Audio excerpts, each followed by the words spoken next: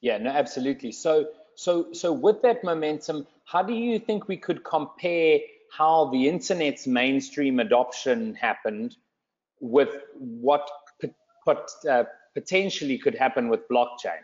Are they going to follow the same sort of adoption type curve, or could it be different because we now have the internet to actually perpetuate the adoption of blockchain? The differences are here very important, I believe. When the internet needed to be adopted and laid down in terms of dial-up access or later on broadband access, which is still an ongoing process, by the way, it could not travel but progressively spreading geographically. And there were very constant comparisons. Oh my God, Europe is ahead in the mobile. Oh my God, the US is ahead in broadband. Korea is beating everybody with the fastest speeds, with Sweden, etc., etc. And the investments that were needed in order to catch up were also local.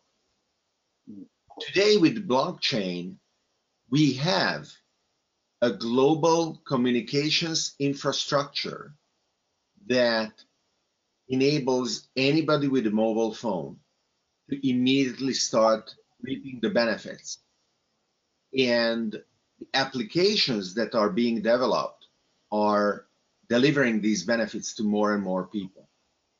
So if it took 20 years to get where we are with the internet, maybe a bit more, almost 25, let's say, with blockchain, I believe is going to be much, much faster.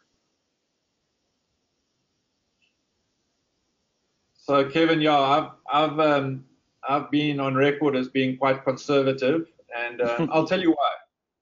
And I'm going to just have a look behind David in his cabinet there. You'll notice that he has a rack of CDs and a rack of DVDs, if I'm correct, and then a rack of books, a good old analog books. So, in my experience, when we were involved in the early internet, we thought that it would change the world immediately. And guys, a lot of you watching at the moment, I'm pretty certain that it's not going to happen at the pace that we think it's going to happen. I remember very clearly Bill Gates saying that if you're not online by the year 2000, guys, this is 2000, not 2020, then you are out of business.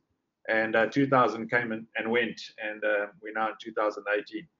So, I think that people do change slowly, and there is going to be this amazing amount of